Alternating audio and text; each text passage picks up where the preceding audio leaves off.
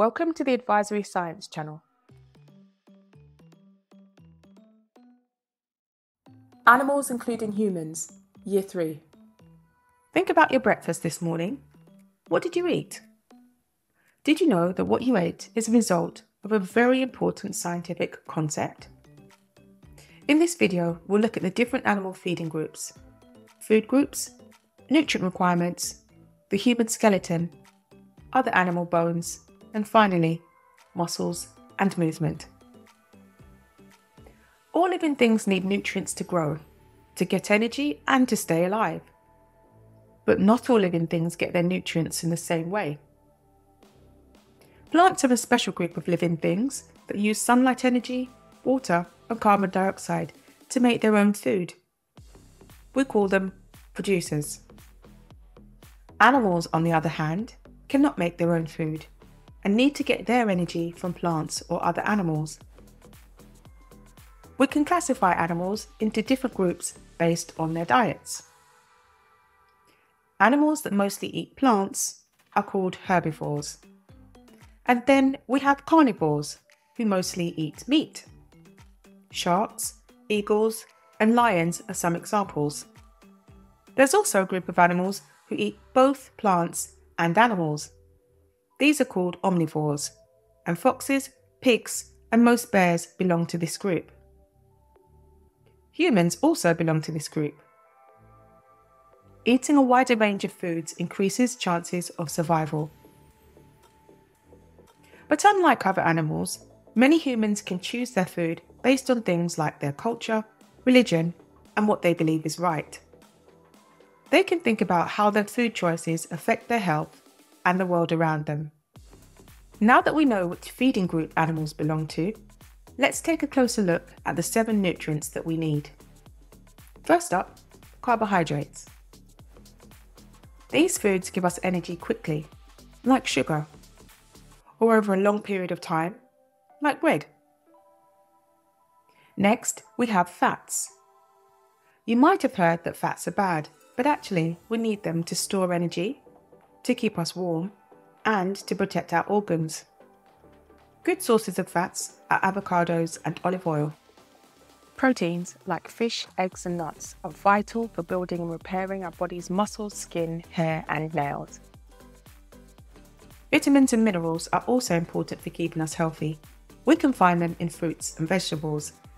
They help us use the other nutrients and prevent illness. Don't forget about fibre. It helps keep our digestion running smoothly. It boosts the benefits of vitamins and minerals that we eat, and even lowers our risk of certain diseases. And finally, water. Most of our body is made of water, and it helps us move nutrients around and to remove waste. So there you have it, the 7 nutrients that we need for a healthy body. But how much of each do we need? Well, let's start with humans. Did you know that the amount of energy we need varies depending on our age, size, and activity level? Children, for example, need fewer nutrients than adults because their bodies are smaller. And what about pregnant women? They need more nutrients because their bodies have increased in size to accommodate a growing baby. And have you ever heard of weightlifters or long-distance runners? They also need different amounts of energy and nutrients to fuel their bodies. Well, what happens when we eat too many nutrients? These can be stored in our bodies as fat, which can lead to obesity and other related health problems. Unfortunately, in the UK, 1 in 4 adults is obese. Not eating enough food can lead to tiredness, weak bones, and difficulty fighting diseases. In some parts of the world, it can even mean starvation. That's why it's important to eat a healthy and balanced diet if you can. And we can follow the guidelines of the Eat Well plate. It tells us that most of our food should come from carbohydrates, fruits, and vegetables, with smaller amounts of dairy and occasional treats from fatty and sugary foods.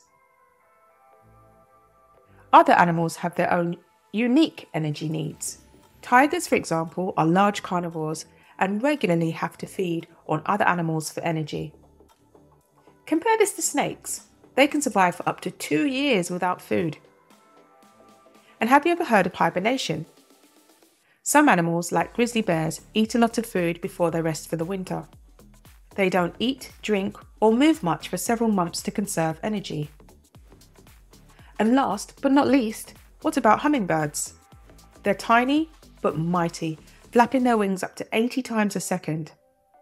To fuel all that movement, they eat up to twice their own body weight in nectar every day. The energy animals get from food is used to keep their body systems working properly. One example of this is the musculoskeletal system. We'll look now at the function of the main bones and muscles. Underneath our skin lies the framework that gives our body its shape. That's right, it's our skeleton, made up of 206 bones. But what do bones do for us? Some bones support our body. Imagine if bones weren't there, we'd just be a pile of skin and muscles. Another important job is that bones allow us to move. They're not just rigid and lifeless, bones are alive and growing until the day we die. And that's why, if you've ever broken a bone, it feels really painful. Other bones protect our body, like the skull. It protects our delicate brain. Did you know? The jaws are a pair of bones thought to be the hardest bones in our body. The spine is attached to the bottom of the skull and it helps control our movements. From sitting to standing, walking, twisting and bending, the spine is what makes it all possible. The chest, made up of ribs and breastbone, protects the lungs and heart. The arms with the humerus, radius and ulna, and the hands with the carpals, metacarpals and phalanges allow us to reach and hold on to things. Our pelvis supports the spine and protects the bladder and uterus in females. The hip bones and tailbone are also part of the pelvis, and their arrangement allows a baby to pass through during childbirth. The legs, made up of the femur, tibia, fibula, and the feet, with the tarsals and metatarsals, support our weight even when we're standing or running. And did you know that more than half of the bones in our body are found in our hands and feet? Bones are made mostly of a protein called collagen and a mineral called calcium. Our bodies can't make calcium, so we have to get it from the food that we eat. Almonds, milk and broccoli are good sources. However, if we don't eat enough calcium or take supplements, our bones can become weak and prone to disease, like osteoporosis. This is a bone disease where the body does not produce enough bone or loses too much bone, making them easy to snap.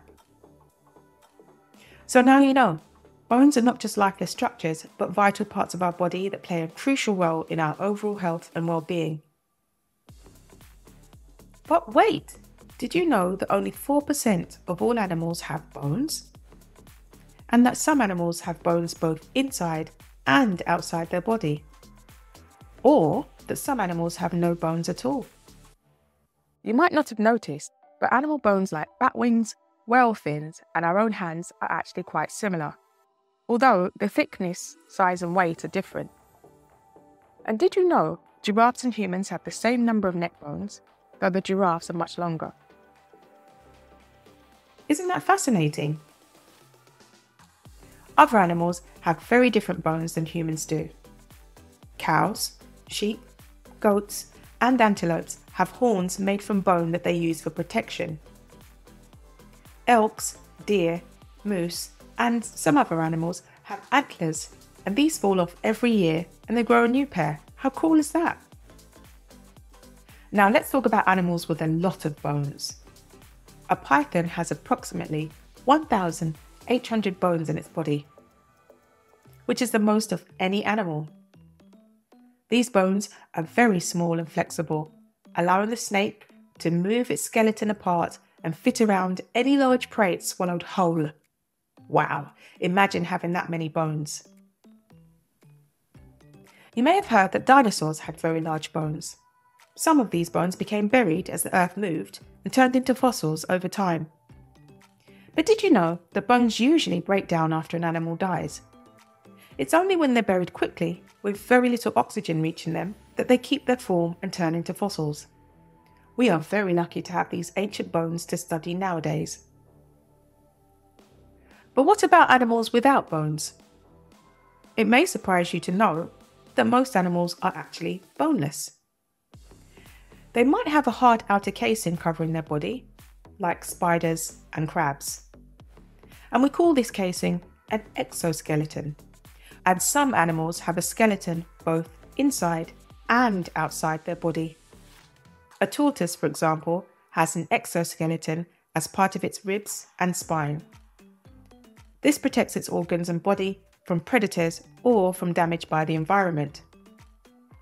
Finally, other animals have no skeleton inside or outside their body, like worms, jellyfish, and sea slugs.